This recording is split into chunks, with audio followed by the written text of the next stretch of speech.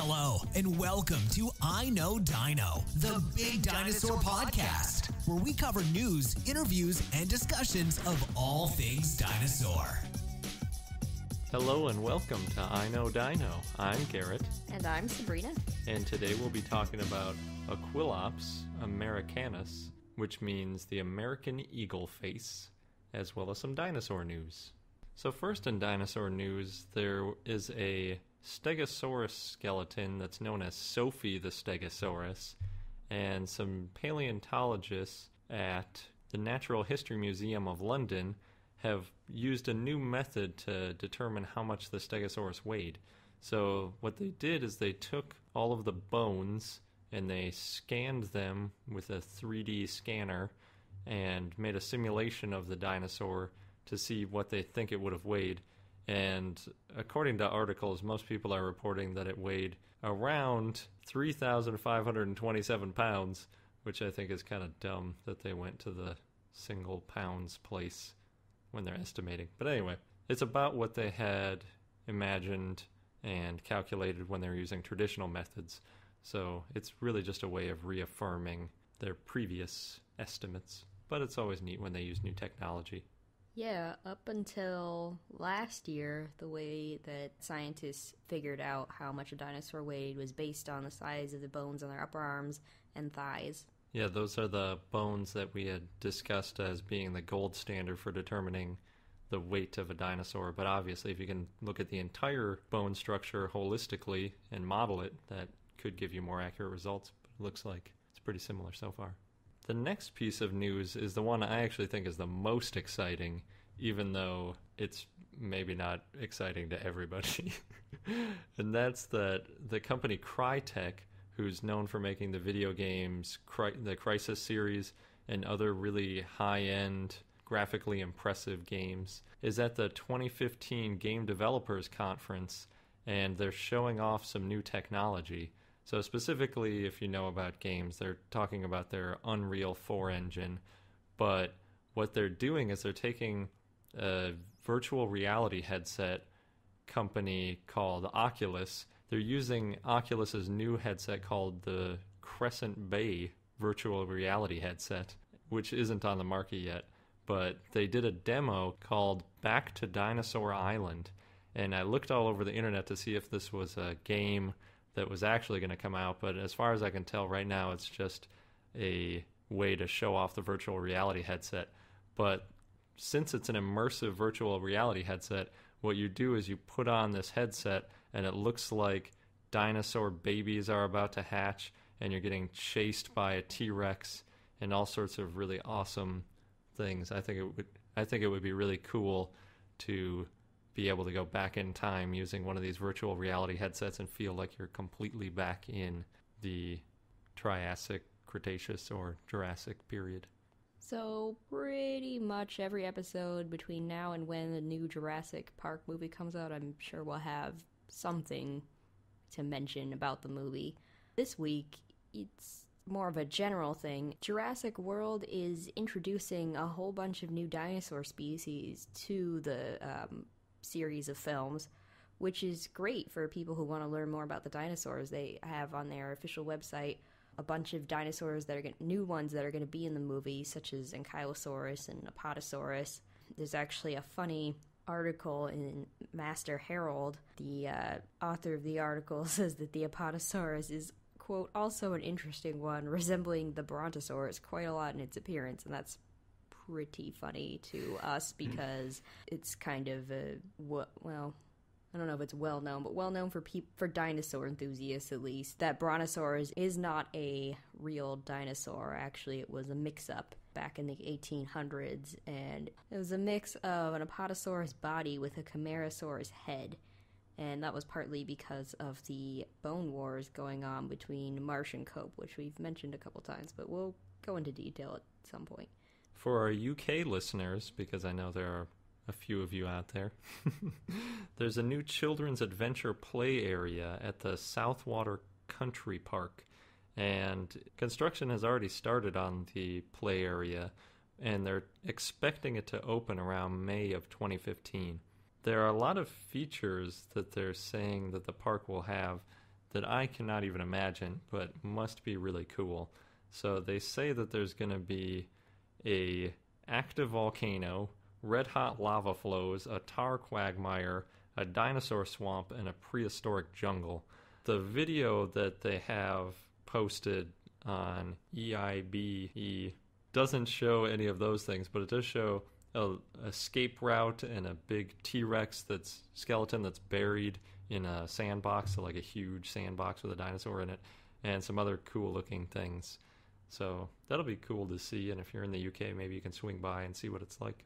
Our dinosaur of the day is Aquilops, and that name comes from its hook-like beak on the front of the skull, which it used to snip plants to eat.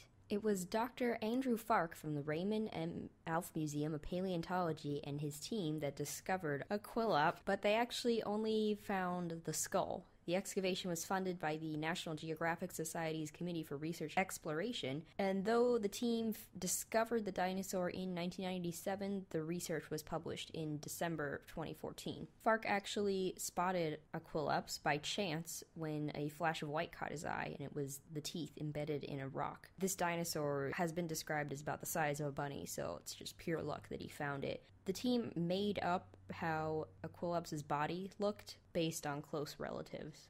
Aquilops lived in southern Montana in the early Cretaceous. The team found it in the Cloverleaf Formation back in 1997. So Aquilops lived about 106 million years ago, and it's the oldest horned dinosaur found in North America.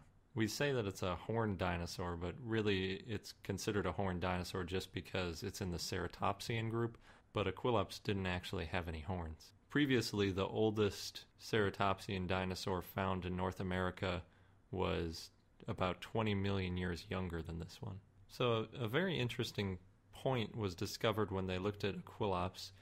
It looks like it's more closely related to dinosaurs from Asia than from later horned dinosaurs that were found in North America, and this helps provide more evidence that dinosaurs traveled between the Asian continent and the North American continent at the time. They probably traveled via the Bering Strait about 108 or so million years ago. Farke actually nicknamed Aquilops the little dinosaur that could because it was so small and made such a long journey. But as Garrett mentioned, Aquilops was more closely related to Asian horned dinosaurs, and because it's so distantly related to North American horned dinosaurs, scientists think that there were at least 2 or more migrations in the later Cretaceous. At first, scientists thought Aquilops was a different dinosaur called Zephyrosaurus. Aquilops has a rostral bone, which forms the upper beak and is one of the features that makes it a horned dinosaur. But it also had this strange bump or prong on the front, and it's not clear what this bump was for. It could have been for fighting or digging or something else. So Sabrina mentioned that Aquilops was about the weight of a bunny, and its total size was about the size of a raven. Unfortunately, this estimate comes from only having a skull, because they haven't discovered any other bones of Aquilops yet. So the team thinks that the Aquilops skull that they found belonged to a juvenile dinosaur, not fully grown, not a baby either. This is partly based on bone texture, but since they only discovered the skull, there were obviously no limb bones, so it's hard to tell exactly how old it was. However, they still named Aquilops its own species because of the unique shape of the beak and other distinguishing characteristics of the skull. What's interesting is, we've mentioned before, Jack Horner has done a couple of TED Talks about dinosaurs, and one of his TED Talks is about how scientists like to name new species, but sometimes later on it's discovered that the new species is actually just a juvenile version of a different species, and so there's not actually as many species as we may think. And some dinosaurs looked very different as babies, and then as juveniles, and then as full-grown adults. So it's not always clear right away that they are the same species. And as Jack Horner said, one of the ways to figure out an age of a dinosaur is to slice through the bones and see how spongy it is. The spongier it is, the younger the dinosaur was. So in the case of Aquilops, obviously there's no bones to cut through. Apparently it is difficult to tell based from the skull bone the age of a dinosaur. You need the actual limbs. So it's interesting that they still feel that there's enough distinguishing characteristics to make it its own species, yet we also have heard, based on Jack Horner's talk, that maybe they're just jumping to conclusions here. But if we do take their word that it is its own species, it would have been a very cute dinosaur. Yeah. Even as an adult, Aquilops did not have horns or a neck frill like Triceratops and other famous ceratopsia. Aquilops weighed fully grown an estimated 3.5 pounds and was about 24 inches long, or 2 feet, which is obviously tiny compared to a lot of the dinosaurs we've talked about so far. The skull that they discovered was about 3.3 inches long, which is just tiny. And because of its size and the shape of its beak, they think that Aquilops probably snipped at ferns, saplings, and other plants with its beak. Being a small dinosaur, Aquilops probably walked on 2 legs and had a long tail to balance it out. The team that discovered Aquilops made a 3D model of the dinosaur, and they plan on adding to it as they learn more, so they'll figure out more of its behaviors and how it looked and everything. Going back to how Aquilops is distantly related to North American horned dinosaurs, it is actually 40 million years older than Triceratops. But Triceratops weighed 4,000 times more than Aquilops. Very few fossils of ceratopsians in North America from the early Cretaceous have been found, so finding any more Aquilops specimens will take a lot of luck because it's so small. And actually, it's the only ceratopsian found in the Cloverleaf Formation so far. Where Aquilops falls in the ceratopsian family tree may be more of a side branch than as part of the main part of the tree, and there's a side branch for small horned dinosaurs in the early Cretaceous. Currently, Aquilops' skull is at the Sam Noble, Oklahoma Museum of Natural History in Norman, Oklahoma, as part of a new exhibit in the Hall of Ancient Life, and it's actually next to a Pentaceratops, which has the Guinness World Record for the largest dinosaur skull found, so that would be an interesting juxtaposition to see. Yeah. So Aquilops is in the Neoceratopsian family, and the Neoceratopsians came from Asia. Othniel Charles Marsh named ceratopsians in 1890, and the name means horn face. The early ancestors lived in the Jurassic, and ceratopsians are unique for a rostral bone on the upper jaw. Actually, no other animal has ever had this. This bone forms a parrot-like beak, and they have a triangular-looking skull as a result. Early ceratopsians were small and bipedal, like Aquilops, but later ones such as Triceratops got much larger, quadrupedal, and had horns and neck frills. The frills may have been used for protection, thermoregulation, or display, but the horns were most likely used for defense. Ceratopsians have been found in North America, Europe, and Asia, and at least some types of ceratopsians lived in herds. Like modern herds that migrate, ceratopsians would have greatly impacted their environment and been a major food source. Ceratopsians are usually considered to be herbivores, but scientists have speculated that some may have been omnivorous. Ceratopsians may also have been cathameral, which means they were active during the day for short periods of time. If you want to get a better idea of what ceratopsians looked like, you can see a wall of ceratopsian skulls at the Natural History Museum of Utah in Salt Lake City. Actually, we saw it 2 years ago. Yeah, around there. Yeah, it's pretty cool. It is really cool. It gives a good indication of how the ceratopsian group varied and what kinds of different horns and patterns they had. Our fun fact today is that scientists think there are more than 1,000 species of non-avian dinosaurs, and that many are still undiscovered.